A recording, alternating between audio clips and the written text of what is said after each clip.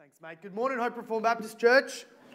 We did a bit of a fun exercise, or just a remembrance with the earlier service. And I just got people to put up their hands if they were here 5 years ago, almost to the day, 5 years ago when Vic and I started the LBC, our first round through. So when we started chapter 1, paragraph 1, I guess I get a show of hands of anybody that was here.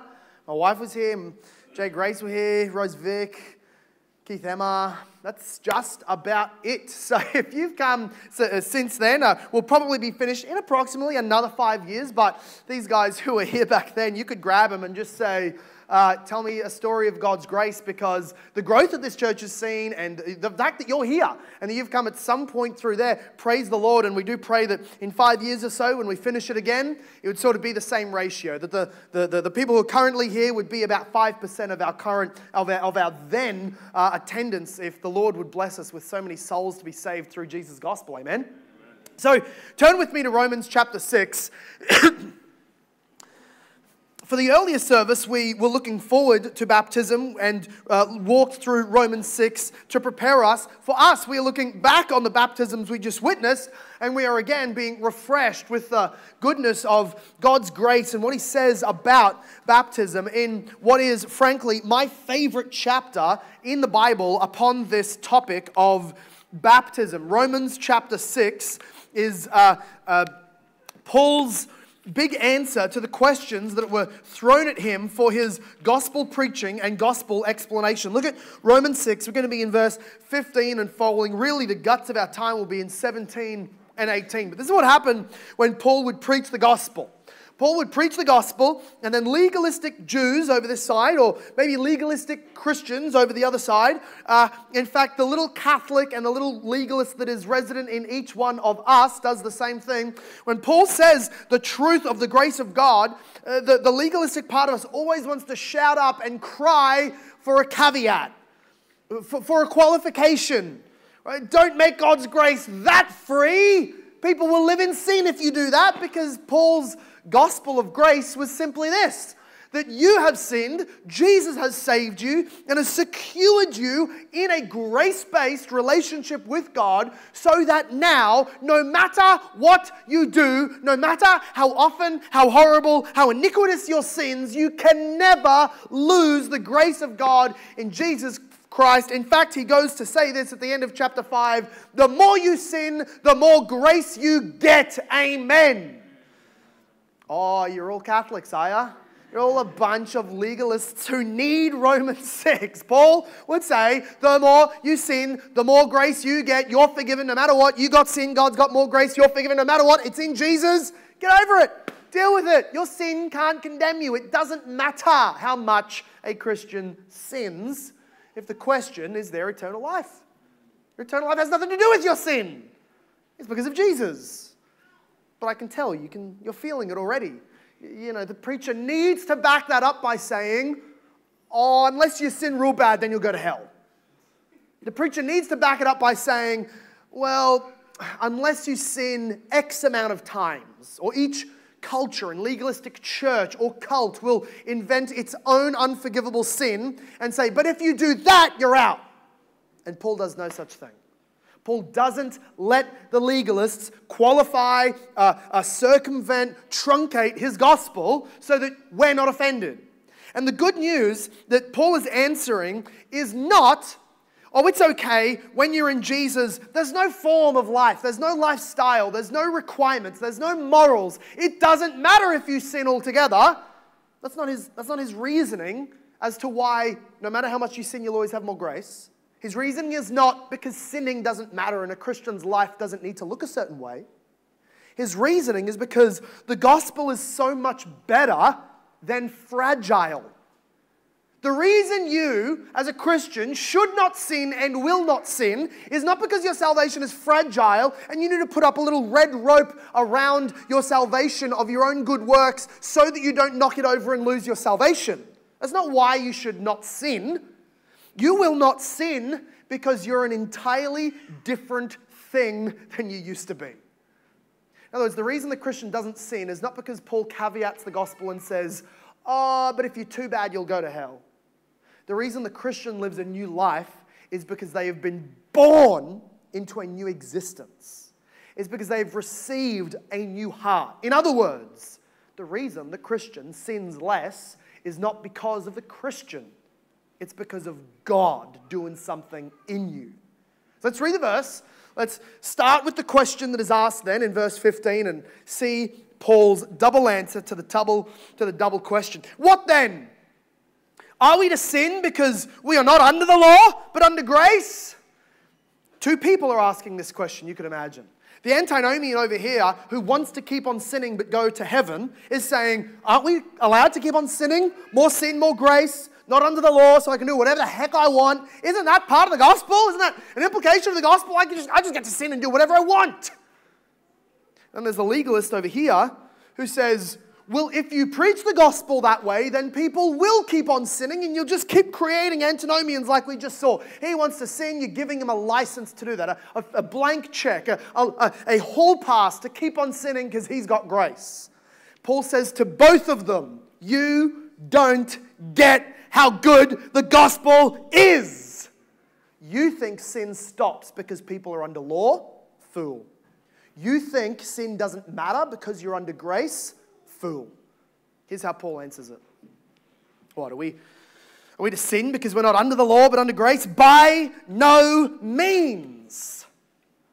Do you not know that if you present yourselves to anyone as obedient slaves, you are slaves of the one to whom you obey? That's a normal human analogy. Yes, we understand that. In the spiritual realm, it's like this. You are either obedient to sin, which leads to death, or of obedience, which leads to righteousness. But thanks be to God that you who were once slaves of sin have become obedient from the heart to the standard of teaching to which you were committed. And having been set free from sin, have become slaves of righteousness. May God bless this word in our midst this morning. This is Paul's dual answer. What am I allowed to sin now because I'm under grace? Well, hang on, you need to add the law so that people don't sin. Paul says, what's happened to you is not merely a blank check. What has happened to you is broken chains, new creation, power from God. When you think of the gospel truncatedly, like it's a little tag on the back of your shirt that says, let him into heaven no matter what. Let her into heaven no matter what. If that's all you think the gospel is, that's all that Jesus procured for you on the cross, then that would make sense that you think you can go through your whole life continually sinning. If all you think is that you're going to heaven because Jesus died for you and you'll keep yourself righteous, then it makes sense that you would get worried that grace is proclaimed because people won't keep themselves righteous. Again, you think the power lies in you and you affect your salvation. But Paul uses the language of slavery. He says, in this analogy, in this way of thinking, or in this true reality, not just a symbol, but a reality, deeper than any other human level of slavery and mastery and man-stealing and being sold at the market, deeper than that is the spiritual reality. And he says, if you understand the full breadth of the gospel, that the gospel is more than just a free check and is more than just being retaught new standards. The gospel is that you used to belong to the one you obeyed, and now you belong to Jesus, having been set free from sin. That changes the question. Because the guy over on this side who wants to keep on sinning is really saying, can't I be a slave to sin which leads to death? Paul says, well, you may if you wish to die. If you want to go to hell, there might not be a Christian, then yes, you will continue to sin and claim grace as your free card. And he says, oh no, I want to sin but not be a slave to sin and therefore not die. And Paul says that logic doesn't work. You've got his brand upon you. If you're serving him day in, day out, he is your master. You will go where he wants you to go, which is hell. He said, no, I want to serve sin but not be a slave. Not an option. You're inventing a new reality which does not exist. You don't have the power to create that reality. If you sin continually, if you devote your life to sin, if you wish and desire and long for and love breaking God's law, you're a slave to sin. And no little get out of jail free card of hopefulness will save you from God's wrath on the last day. And On this side, we're thinking, well, don't you need to threaten people that if they sin, they'll lose grace? No. No, because I'm telling them something better than that. Paul is saying, I'm not just threatening them that if they fail, they'll go to hell. They're not allowed to sin, otherwise they lose their salvation. No, I'm telling them they have a rock-solid, unblemishable, indestructible salvation in Jesus, and sin can't break that. But they will live a new life because they're not slaves to sin anymore. There's a lot deeper than a mere single-layered, surface-level, inch-deep, plastered over the top salvation from Jesus. It's not merely that God sends his heralds throughout the world and writes this little simple, tiny 2-page book called the Bible or something. And really the message of Jesus is merely this: pray a prayer, say the chant, sign your name in your Bible, do it, go to church, just call yourself a Christian, nothing else matters. No, a million times no, by no means. If that's all the gospel is, then all of the objections that Paul is trying to answer stand. But if the gospel is that you are enslaved to sin, that you are being led towards death and hell as a punishment for your sin, that there were spiritual forces upon you, more than just your own flesh, yes, your flesh, but there were spiritual forces upon you which kept you blinded and in darkness under his power of Satan. And that therefore in Jesus, chains were broken, liberation declared, and then you changed status, changed ownership, changed nature given by God. If that happened, then the questions entirely change. So Paul's answer today is, or his sort of recap of the gospel taking root in someone's life is, verse 17 and 18. Let's read it again. Thanks be to God. That's really the main part of the sentence. Thanks be to God. Everything about this is God's doing. Everything about your salvation should end up in and lead to glorifying God. I can say that of every Christian here today. I can say it about the baptism candidates now drying off in the sun. I can say that about you if you have been saved. As we're going to read here, you are a walking enfleshment of this passage, or you're not a Christian. That's how simple it is. Paul is going to give us the testimony of every single Christian in verse 17. Thanks be to God, and we should say that about all of our lives, every one of us. Thanks be to God that you who were once slaves of sin have become obedient from the heart to the standard of teaching to which you were committed. And having been set free from sin, have become slaves of righteousness. Thanks be to God. Amen? That's what Paul says. You, who he calls, who were once slaves of sin, that is, you, the ex-slaves, have become obedient from the heart. Now you're slaves of righteousness. And in the middle, what effected that change is this glorious reality: you were set free from sin. First of all, we're going to consider what it really means that we were slaves of sin. It's good for every Christian to be reminded what our life was like before we came to Christ, as painful as it is. I'm even looking around the room right now, and I remember the sit-downs that you and I might have had as you were coming to the faith and you were being saved, or as we interviewed before baptism, or I'm looking at some of you and remembering the testimonies you gave when you were baptized, and you know this. I know that you know this. The vile, disgusting, eternally crimson-staining, filthy, vile sins that you and I committed before Christ. Those things that marked our entire life. Remember the things you wanted to devote your life to? Do you remember the things that you would do when no one was watching? Do you remember the things that your computer screen would be filled with, going into your eyes and your soul? Do you remember the conversations you had? The things you did with your body to other people's bodies? The ways you spoke and what you said to other people who bore the image of God. Do you remember that? Do you remember some of you were neck deep in paganism, New Ageism, tarot cards, demonic dark magic? Some of you were in false forms of Christianity and cults, and you blasphemed Christ daily by being there and worshiping this demonic teaching about him. Some of you have come from a kind of neo or a very ancient form of paganism in Buddhism or Hinduism or some other kind of false religion. Some of you have come up in a true church but not truly a part of the church, and you have blasphemed God by taking His Lord's Supper and watching baptisms and hearing the songs and having the word read in your home, and all the while it bounced off your stony, disgusting heart. Before Jesus, every single one of us was a slave to sin. We were, as opposed to what verse 17 says about the Christian, obedient from the heart. No, before Jesus Christ, we were disobedient from the heart. It was not just circumstantial occurrences that led us into accidental whoopsies and mistakes. It was not just situational accidents that resulted in us doing something that we couldn't have known was bad. Yes, there was ignorant sins and presumptuous sins and a whole bunch of stuff. You didn't even know that you were sinning against God. But let's be very honest with the Word of God. Before any of us came to Christ, we were intentionally disobedient from our heart. We loved to sin.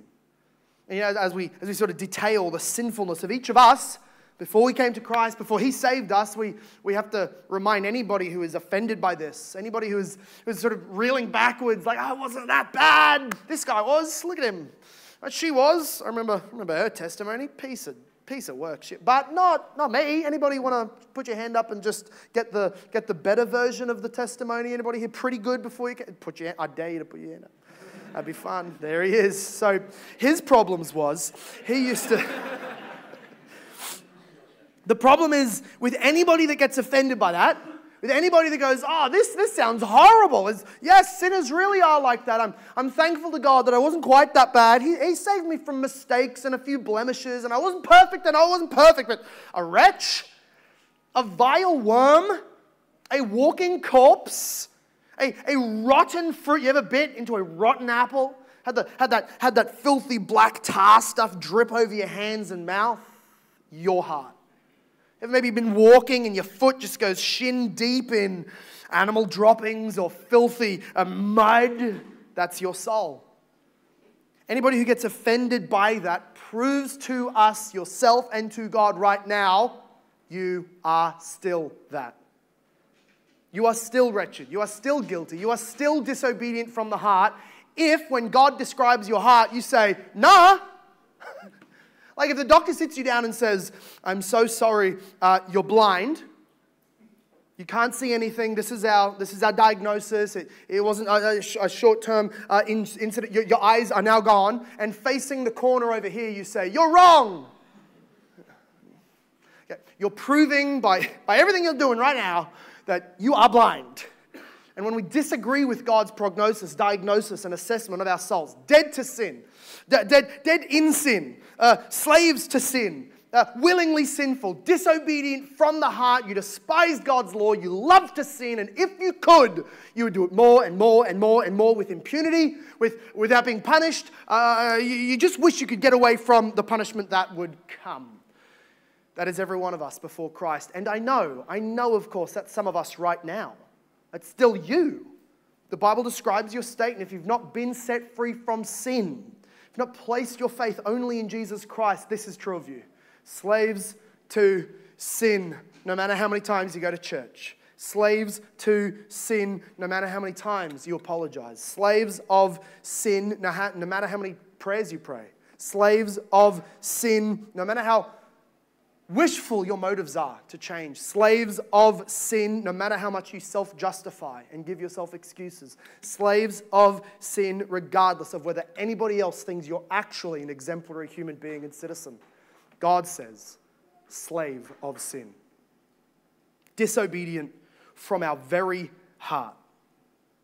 And this is the transformation that Paul then lists. So we were slaves to sin. Some of you are slaves to sin.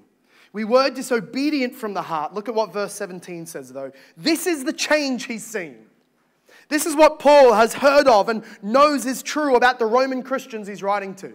This is what I know is true of such a multitude here at this church. And this is what is true for all of God's born-again saints throughout history. Thanks be to God. You who used to be slaves of sin, willingly disobedient from your heart, from your deepest nature, you loved sin, despised God, what philosophy could never do and other religions could never enact, God has now done. And I'm looking at you, I'm hearing your testimonies, I'm sitting down with you, I'm hearing from other messengers about the Church of Rome. Now you're obedient from the heart.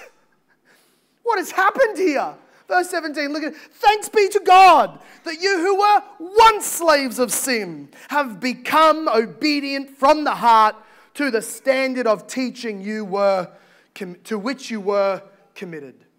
This is the transforming, powerful work of God, that He can take somebody sinful and not just forgive them, not just justify them and say, Jesus lived for you, His righteousness is yours now, you'll make it to heaven no matter what. That's true. The gospel is not that it's less true than that. No, you need to stay righteous. You need to be good to make it. The gospel is more than that. Justified by faith alone in Christ and transformed, transferred from a kingdom of darkness, freed from a life of slavery to sin, so that Paul can look at a Christian and say, you're obedient. You're obedient, not perfectly. No one's perfectly obedient. You're obedient, and there is disobedience to repent of, and there are changes you need to make. But as I see by the Spirit into your heart, I see that you are obedient from the heart to the Lord Jesus Christ. Something has happened to you which no religion, no Bible reading, no law, no threatenings of hell could ever do, which is that God has done in Jesus by the power of the Holy Spirit. He has given you a new heart that not only desires, but can actually do obedience to God's law. This is the amazing transformation. We could say if you want to look at, if you want to behold, if you want to come into your eyeball the beauties and the power of a distant star, you cannot look at it straight. It's either too close, it will burn you, or too far away to be able to behold it. But you can look at the glory of the power of a distant star if you look into a telescope. It brings that glory into a tangible, visible, compatible way of viewing it. And we could also say that the glory of the power of God, the transforming, creating power of God, who spoke the universe into existence and had energy to do 1 trillion more, that God, we cannot behold with the naked eye. And if you're already looking Him face to face, it's too late, you're dead. If we want to look at the powerful, creating, life-giving power of God, where do you look? You look into the life of a Christian.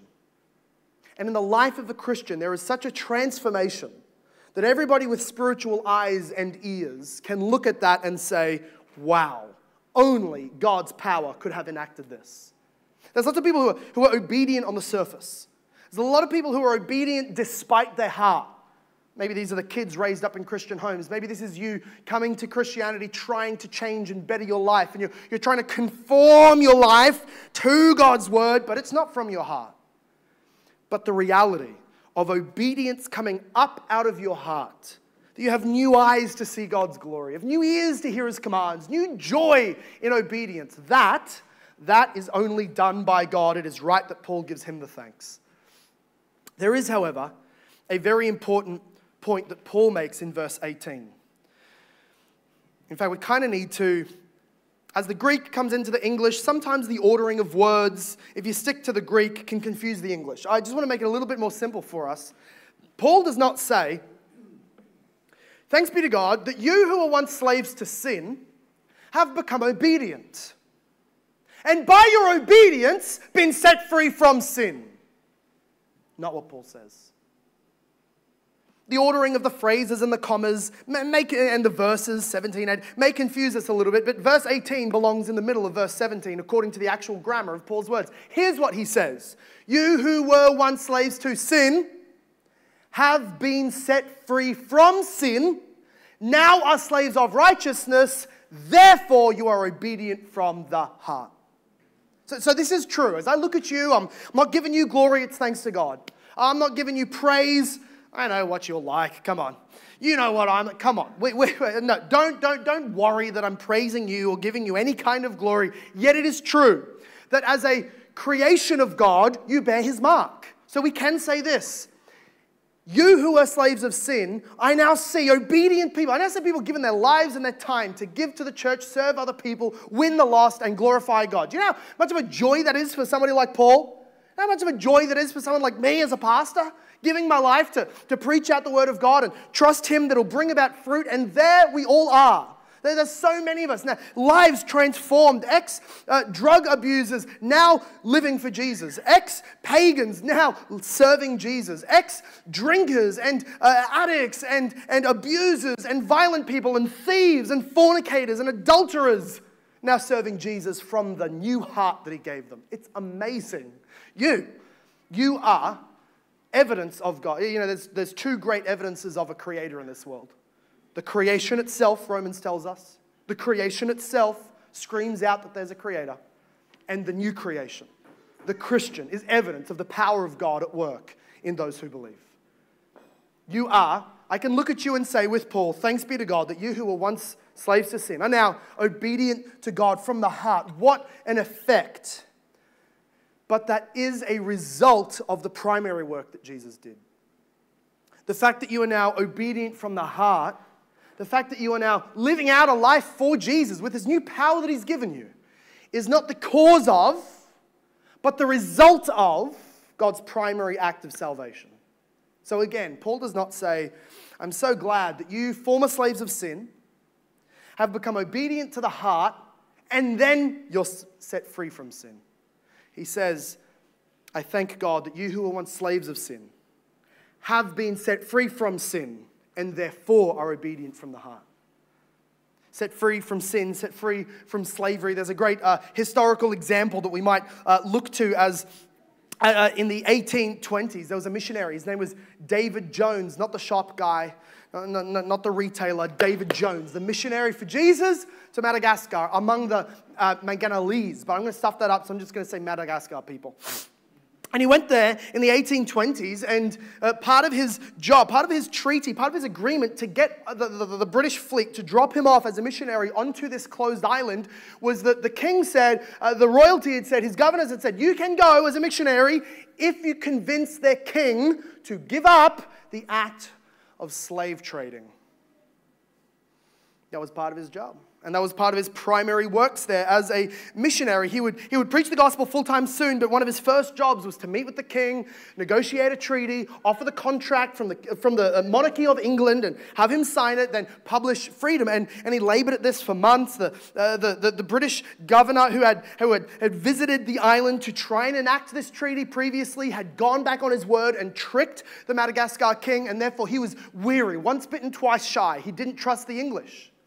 Through praying and laboring and arguing and debating and pleading, they were sent home one day with the promise, you will have your answer by morning.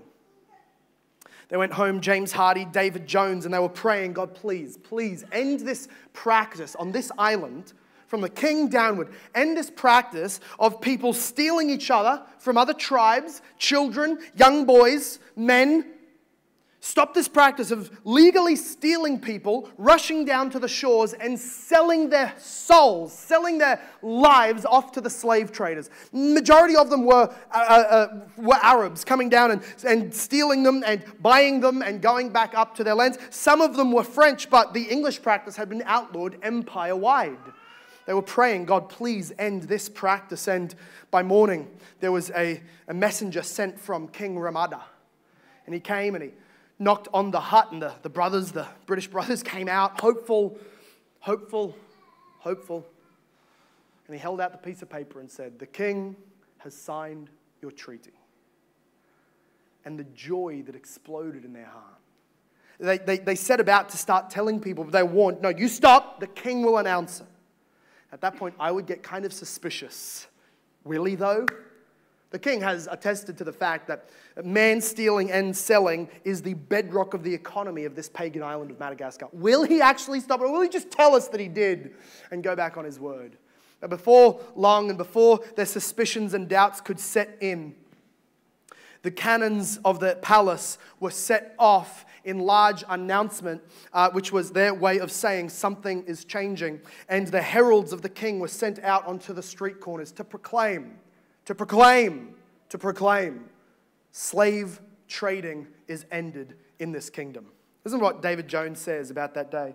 He says, the messenger came and said, the treaty shall be ratified this day. The moment arrived when the welfare of millions was to be now decided and liberated. The proclamation was published and received with joy by the common people. The British flag was unfurled, and freedom from slavery and freedom from the stain of slave dealing was hailed as a gift of the British nation. As the cannons boomed and the king's heralds announced the end of the traffic of slaves, scenes of wild joy met our eyes. The British flag was up there with the Madagascar flag, and it was being hoisted in front of the palace amid signs of enthusiasm in the masses. The slave dealers, who had fought tooth and nail against this treaty, prudently and wisely kept out of the way as the people and former slaves danced for joy. Now the prospect of being sold into slavery for debt, or having their children stolen and torn away from them and sent to the coast for being sold, had been banished forever. The horrible horror and terror of having your children stripped from your hands in the field, or you just thrown into a bag and sold to some Arabians to be taken to a desert far away. This fear was taken away because the king had declared an end of slave trade. Therefore, we have this image, this analogy, this joy, and this freedom that comes to us in Jesus that we can see. The gospel is like this, that it is not that the slaves who are in cages and boxes and chains, it is not that David Jones, with the king, came to them and said, if you really live free, if you really try to liberate yourselves, then you can be free. That's religion. That's self-made, man-made philosophy and religion that says to a person, if you become obedient from the heart, then you'll be set free from sin. The gospel is just the other way round. The king himself comes as a herald and says to you, you are now set free from sin because of what I have done and the authority with which I declare the treaty. You are set free from sin. Now, as a result of the freedom declared, the breaking of chains, the opening of cages, now and only now can there be people who live free from their slavery. And this is how it is in Jesus Christ. Charles Wesley wrote that great song, how can it be that I should gain?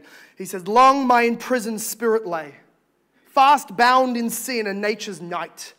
Thine eye diffused a life-giving ray, and I woke, the dungeon flamed with light.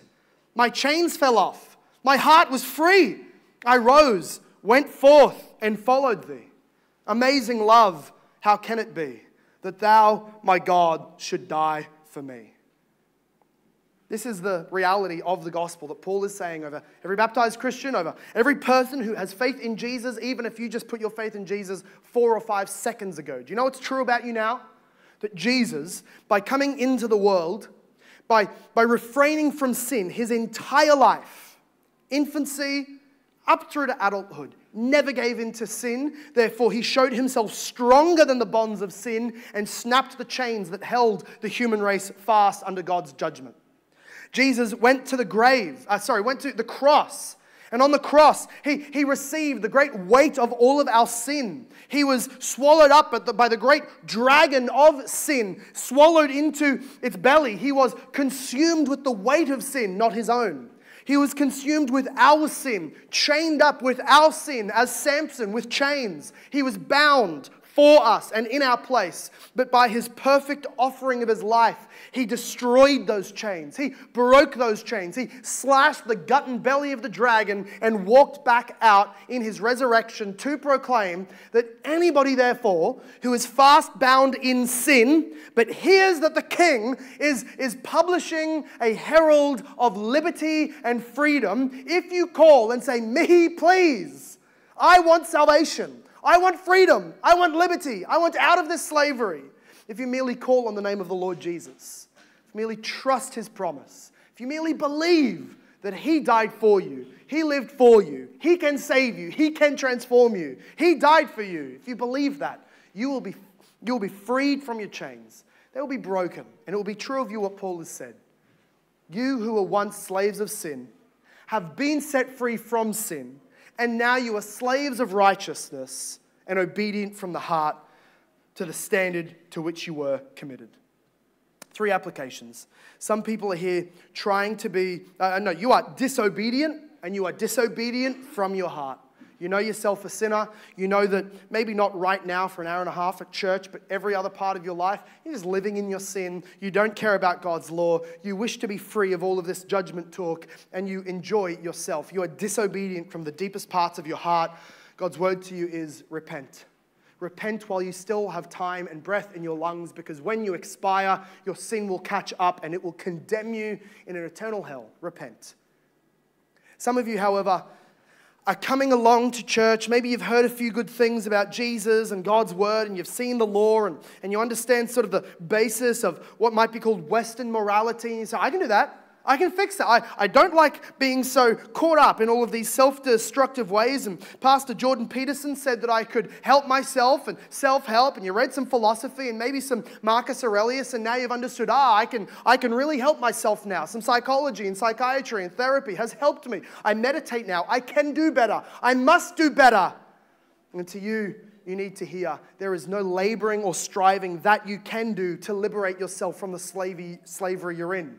The only thing that can break the chains is faith in Jesus Christ. We sing that song this morning. Weary, working, burdened one. You who are trying to be obedient, it's not coming from the heart. You're not truly born again or saved yet. Weary, working, burdened one, wherefore toil you so? That is, why are you toiling like you are? Cease your doing. All was done ever long ago. Till to Jesus' work you cling by a simple faith. Doing is a deadly thing, but by his work we're saved. The person striving, trying to become obedient to release yourself from hell is the child in a cage with chains around the neck, and you're scratching with all the energy you have left to try and dig through a hard steel floor, and it will kill you. You will die before you get free. But trust in Jesus and his finished work, and the chains snap and the doors swing open into liberation. And some of us are truly born again. And our heart has become a new heart which has obedience within it. We have God's law written on our heart now. We are truly Christians, but you are tolerating far too much disobedience. You're giving some credit to the opponents of the gospel who say, if you give them all grace, they'll just keep sinning.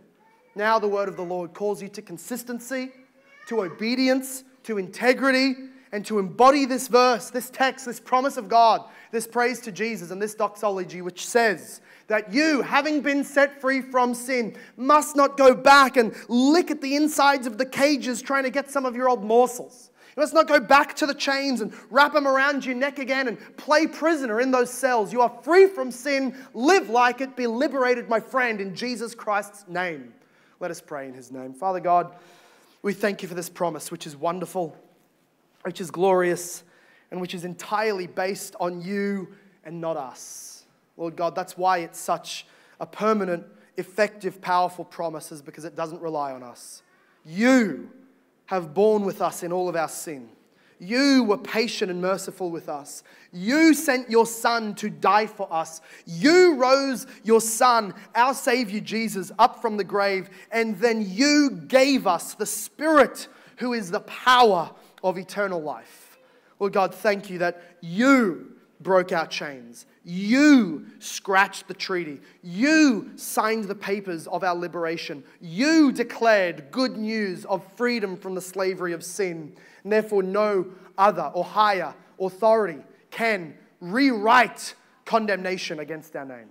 Thank you, Lord God, for this wonderful promise, which is true in Jesus, applied by the Spirit, and now we read it in your word, and we ask that which is true for us, having been set free from sin, that which is true for us, that we are given a new heart which has obedience, would you make even more true and more evident in our lives? Lord God, would you lead us in your right way? Would you lead us to put sin to death? Would you lead us to rejoice in righteousness and care nothing for our fleeting feelings, but pursue righteousness out of our new nature, because by your grace and your grace alone, you have forgiven us and empowered us and committed us to a new standard of teaching.